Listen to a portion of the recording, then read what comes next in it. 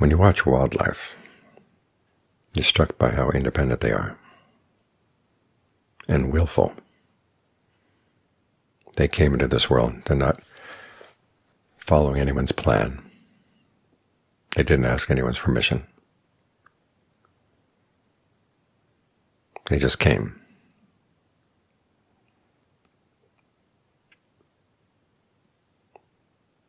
It makes you stop and think. It's the same with us.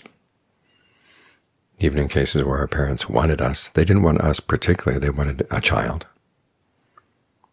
They didn't know who they were going to get. And we came out of their gene pool.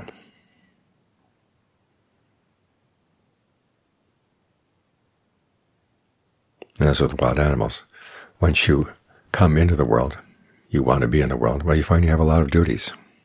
Even if you're not there for anyone else's purpose, the simple fact that you've got a body means you have to take care of it.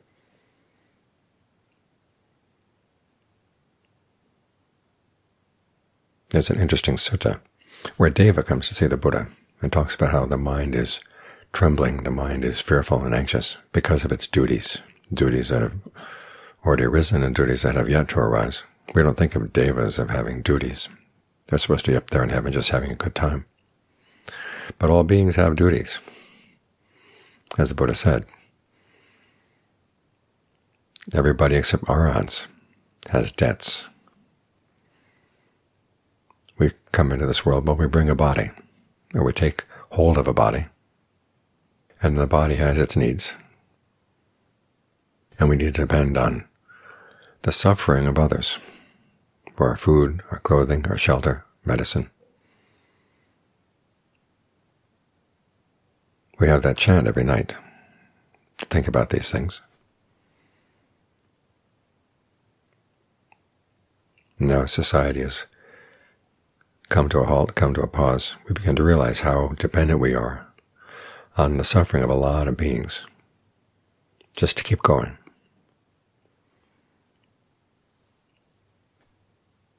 And as the situation changes, we find that our duties will change, and that's one of our duties, is looking into what we need in order to survive.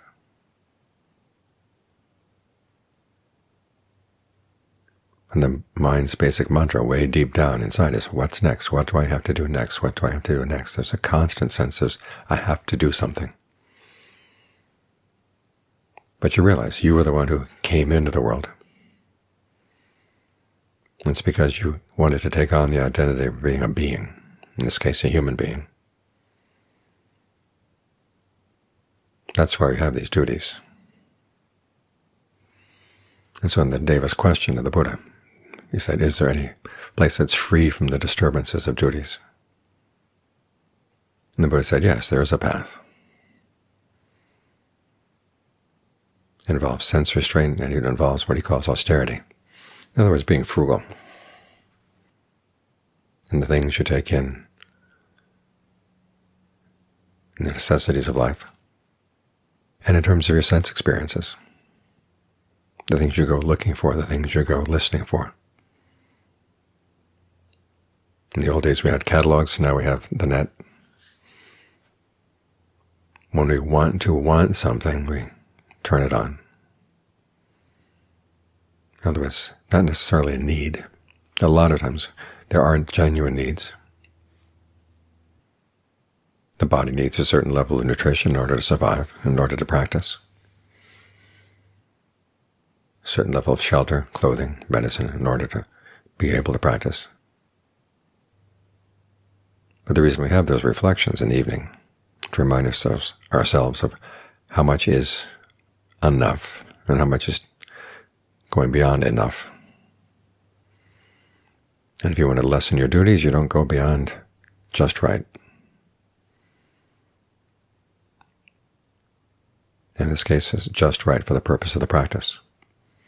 We talk about the middle path. And lots of people have their middle path, and their middles are all over the place.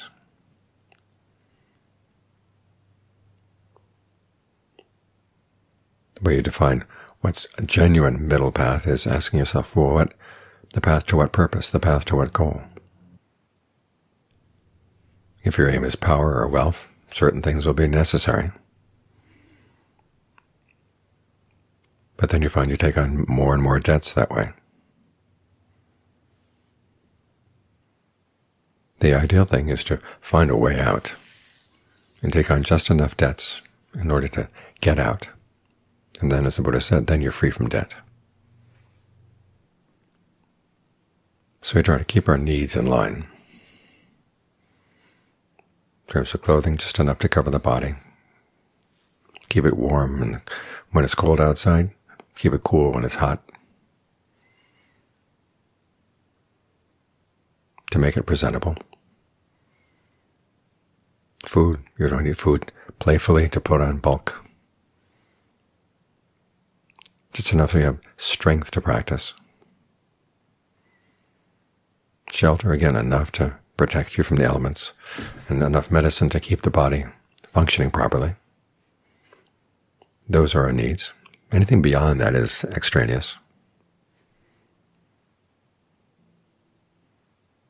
The more you give in to your desires, the more duties you'll have. So in terms of the requisites for the body, and it's interesting, the Buddha uses the word paccaya, condition, necessary condition, requisite. You find the middle path that leads to the goal that allows you to practice. As for the rest of the Buddha's answer to the Deva, he says developing the factors for awakening. Mindfulness, analysis of qualities, persistence, rapture, calm, concentration, equanimity. In other words, it's the practice where you start with being mindful, and then you use your discernment in order to bring the mind first to a sense of energy inside. That can be your food inside, your medicine inside, and then to calm it down. That's also a kind of medicine, also kind of a food. And this you develop.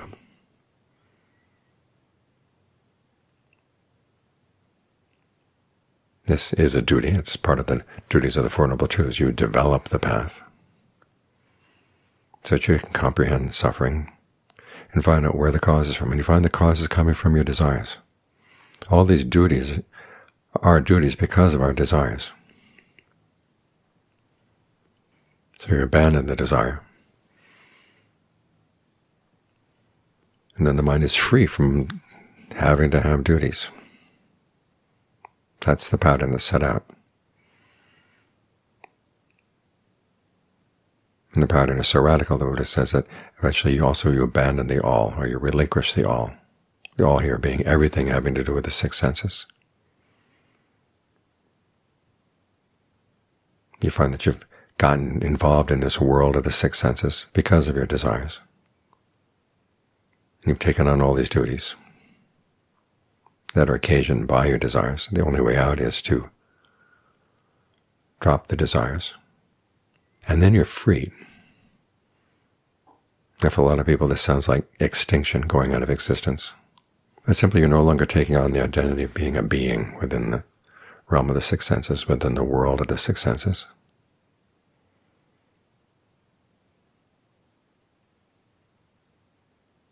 Now, how you would be described at that point, the Buddha says, you're immeasurable, undefinable, because people are defined by their desires, those desires that force the duties on them.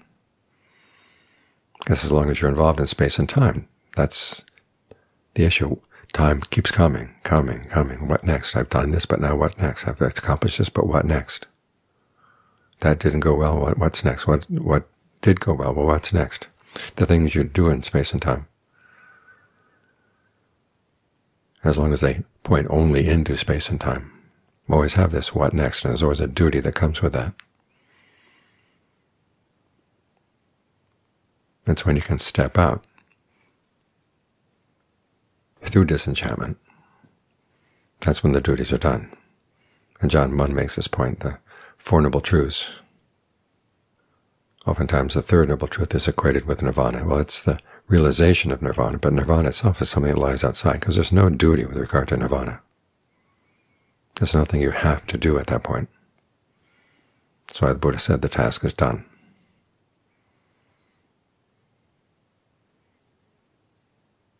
But until then, we have our duties. It's simply a question of where you focus your desires. That determines what duties you have to take on.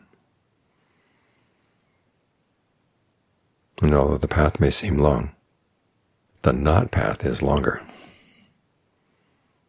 The Buddha's images of a person driving a cart. As long as you stay on the road, the cart will be okay. So when you get off the road, then you break your axle.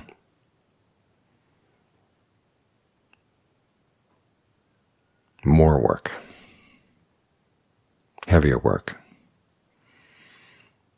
So when the path of practice seems long and hard, think about how much longer and harder it is when you leave the path and go through the brambles and go through the rough countryside around.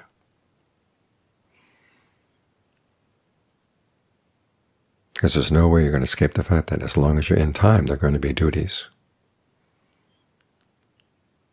If you follow the path, though, that's a series of duties that will take you out to the point where the mind is totally undisturbed, totally free.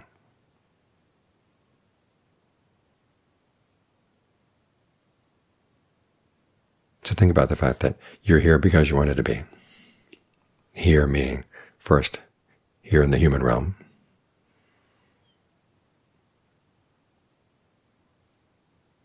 But if you're wise, you can also make here being you're here on the path.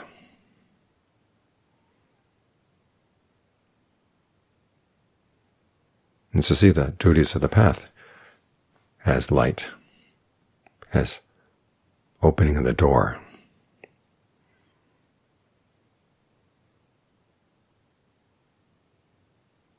As long as they seem heavy or onerous, you're not seeing things rightly.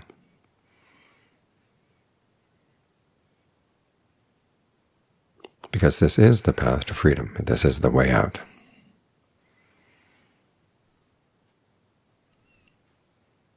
And it leads to a place of total rest, totally undisturbed.